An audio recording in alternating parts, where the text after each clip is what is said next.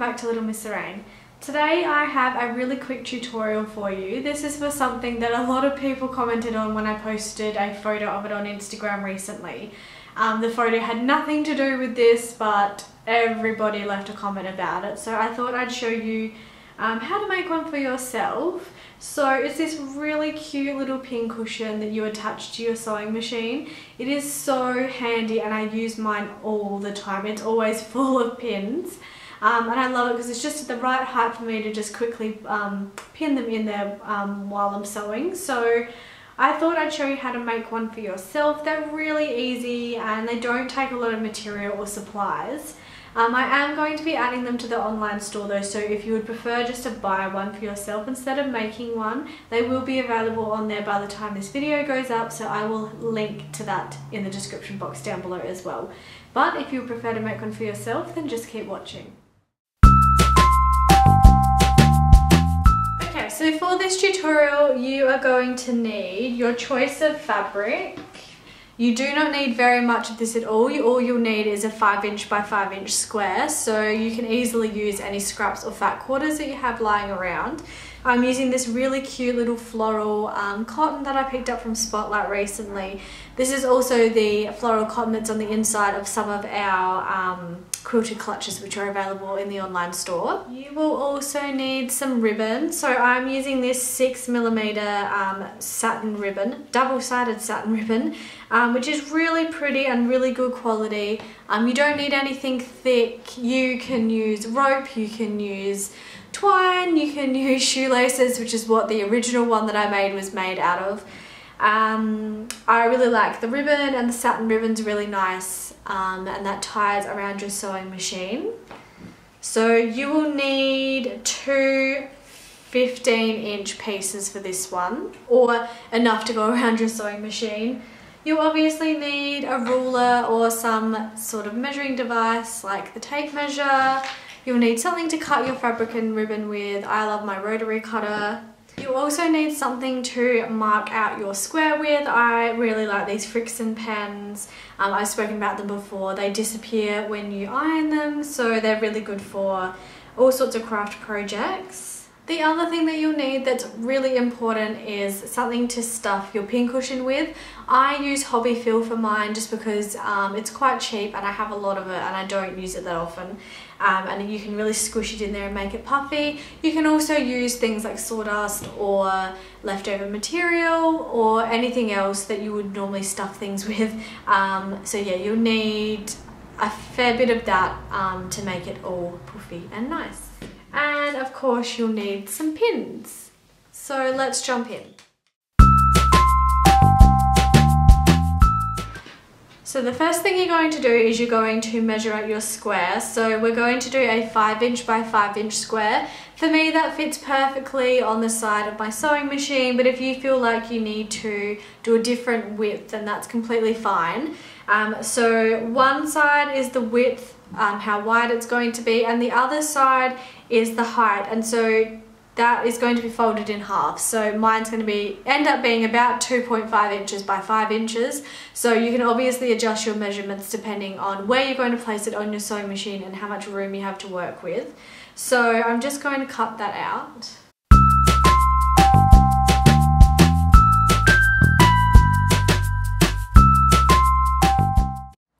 Okay, so now you have your 5" by 5" square. You're going to need to cut two pieces of ribbon. About 15 inches was how much I needed to wrap around to the back of my machine, but like I said, you may need to adjust this depending on how your machine is set up. I would suggest doing bigger than what you think, just because you need to tie it behind, so you want to make sure you have enough room to do that. So for me 15 inches is perfect, so I'm just going to cut two of those out now.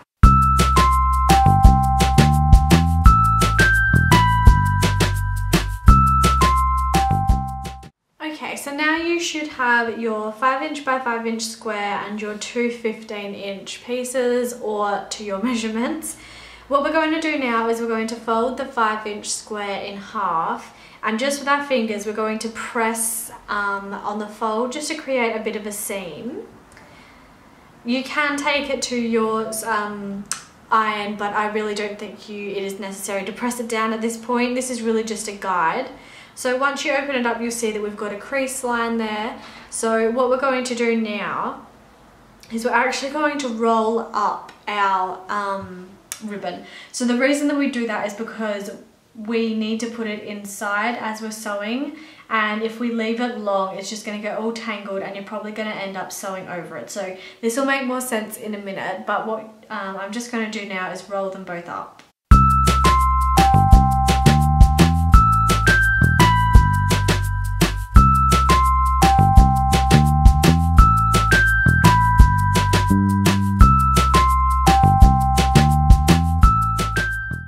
Okay, so now what you're going to do is you're going to work out where you want to place your ribbon. You can do it in the middle, you can do it closer to the top, it's completely up to you. I'm going to try and go as close to the middle as possible. So what you're going to do is you're going to just sit it like this for the moment so that it is closer to the edge, and then line up the other side. We're going to pin this in a moment so that it won't move. So once you've worked out approximately where you want your ribbons to sit and you think they're even, you're going to fold over your fabric. So at this point you'll need to grab your pins. So what we're going to do is we're just going to hold the ribbon in place with one finger, and then we're going to fold over this material with our other. And then you can feel the ribbon through the material. So we're just going to grab a pin, and we're going to pin through the fabric and the ribbon so that we keep them together, so that when we're sewing it won't move, like so. And we're going to repeat that for the other side. So make sure you've got it lined up, fold it over and pin.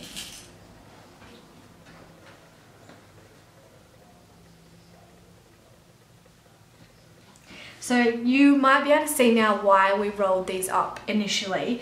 They need to stay in here so that when you turn it right sides out, they're on the right side. If we had left them just as big long straps, they would have tangled, or we would have sewn somewhere accidentally that we weren't supposed to. So by rolling them up, it means they sit in there nicely. The other thing to do is to pin, put 2 pins on this long edge here.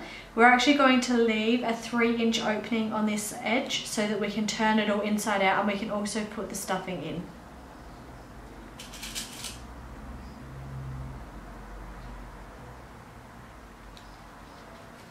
Like so. So now we'll move over to the sewing machine. Okay, so what we're going to do is we're going to sew down this short little bit here first, and then down the short side, then we'll trim our threads and move on to the other side. So the first thing I like to do at this point, because we are turning the material inside out, is I like to do either a lock stitch or a back stitch. My preference at the moment is a lock stitch, just because you don't have to worry about going back and forth. So what I'm going to do is I'm going to remove my pin, I'm going to pop my needle down, and then I'm going to do a lock stitch, which essentially just locks it into place. So when you turn it inside out, the material won't come apart. Now I'm just going to sew to the end of this.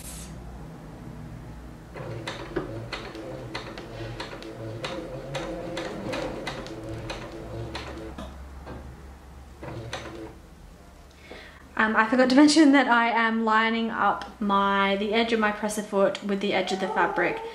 Excuse Bailey in the background there. And I know when to turn because the edge of this fabric here lines up with the top bit of my presser foot.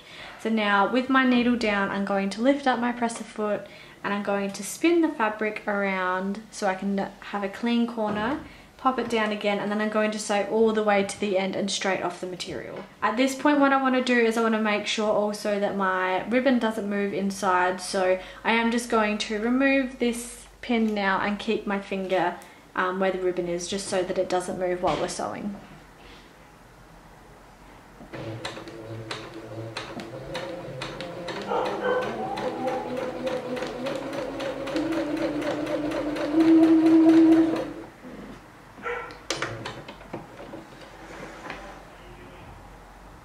Then what we're going to do is we're going to trim our threads. and move to the other side. So same process, lining up my presser foot, removing the pin. Sorry, you probably couldn't really see then. Press needle down, lock stitch, just so that when we turn it inside out the fabric doesn't come apart. And then we're going to continue on to the end of the fabric.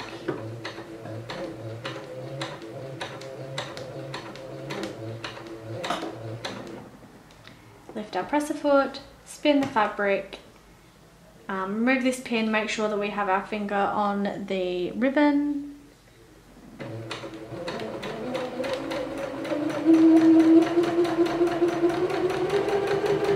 And so until the end. Okay, so now what we're going to do is we're going to trim the corners. So you just do it on a diagonal, making sure you don't cut through any of the stitches. This just reduces the bulk in the seams once we turn it out. Okay, so now once we've done that, we can turn this right way out and make sure we push out the corners. I like to use either a knitting needle or the end of a pen or something kind of blunt to push mine out. I know you can get proper pushing out tools, but I don't feel like I need to invest in one of those when there's so many things at home you can use. So I'm just going to use the end of my pen and just gently press those corners out.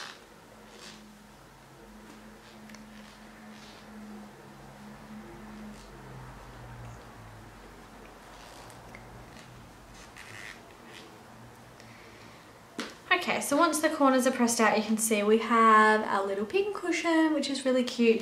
So now what we need to do is we need to stuff it. So I would suggest that you stuff it pretty full, because that way you get a more plump cushion. So I'm going to use my hobby fill, and what I'm going to do is I'm going to press it into all of the corners first before I completely stuff it, just so that we make sure that the hobby fill gets in all of the little corners there.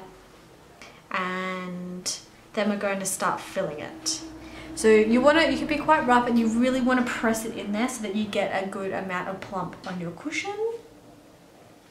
I'm not sure that's the technical term for it, but that's what I'm calling it. So you really want to shove a good amount in there.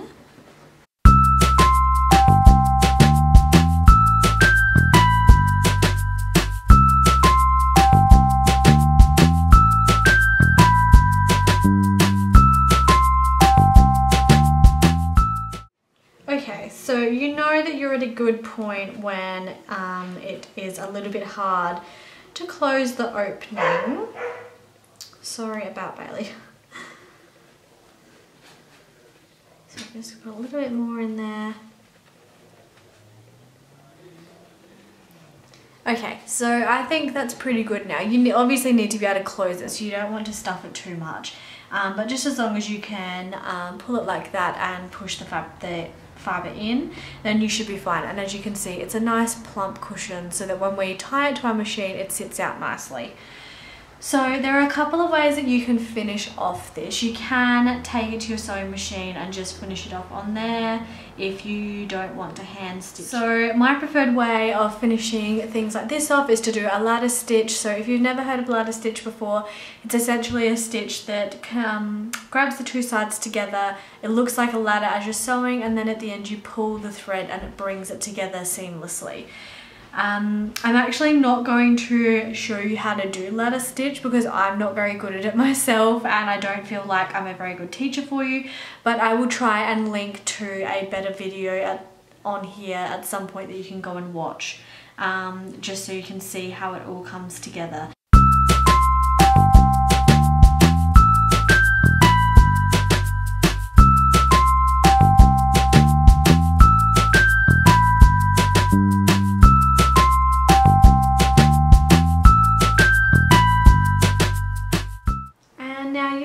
A completed pin cushion.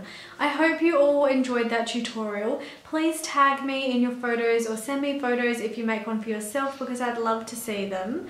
Like I said, these will be available for purchase in the online store in a couple of different fabrics. I'll put the link to that below if you're interested in that as well. Let me know if you'd like to see more tutorials from me and what you'd like to see if that's the case. I'll be back next week with another video, so make sure you like this if you haven't already and subscribe, and I'll see you then. Bye!